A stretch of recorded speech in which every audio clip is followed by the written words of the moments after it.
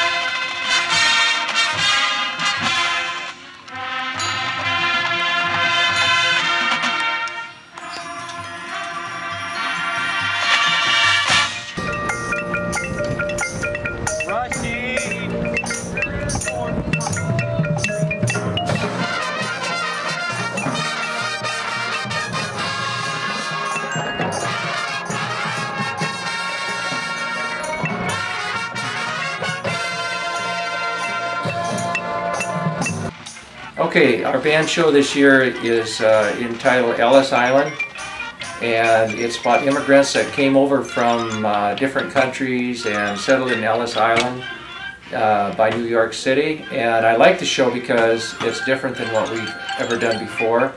We're going to have some kind of narration. It tells a story, so that's one of the reasons I like it. Plus the music is real good.